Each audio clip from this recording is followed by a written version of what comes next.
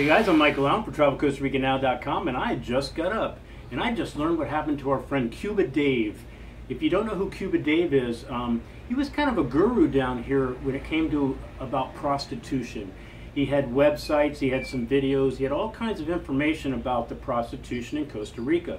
Well, 15 months ago he got indicted and he's been in jail for 15 months. Well, so he had his court case and he's got 5 more years.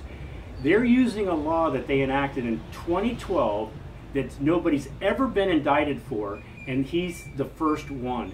And they are totally using him for an example. There's no doubt about it. They're using him for example.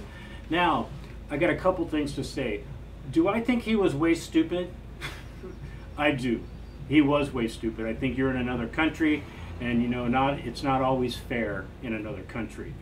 But I do believe that he never, he never really took money for what he did. He just kind of he kind of did what we did, but he focused on prostitution. But what happened was he got too big. He got too big for his britches, and Costa Rica started noticing him. So what do they have to do? They got to hammer him, and they got to make an example of him. So what he's in jail for is promoting sex tourism here in Costa Rica.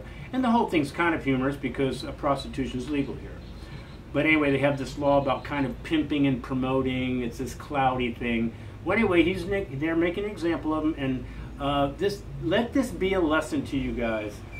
You're not in your country, because a lot of people are going, man, he's getting fucked. He didn't do anything wrong, and you know what? You're in another country. That's the bottom line. Anyway, guys, that's the update. Now, I'm sure he's going to appeal. Well, he should appeal. Well, I don't think he, first of all, is our friend. I mean, you said our friend, Cuba Dave.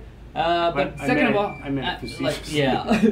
But second of all, he just blogged about it. But it wasn't just Costa Rica. He blogged all over Cuba, Puerto Rico, other island countries and stuff that he just traveled. He also got chased out of another country. But it wasn't just blogging. He had websites and he had videos, and he had a lot of information. He obviously got too big. But I do agree that he was only providing information. He wasn't selling girls, or anything. But anyway, and it's legal here.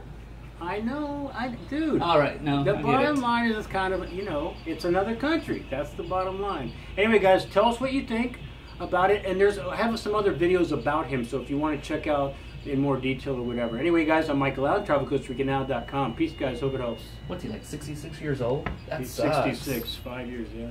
That sucks.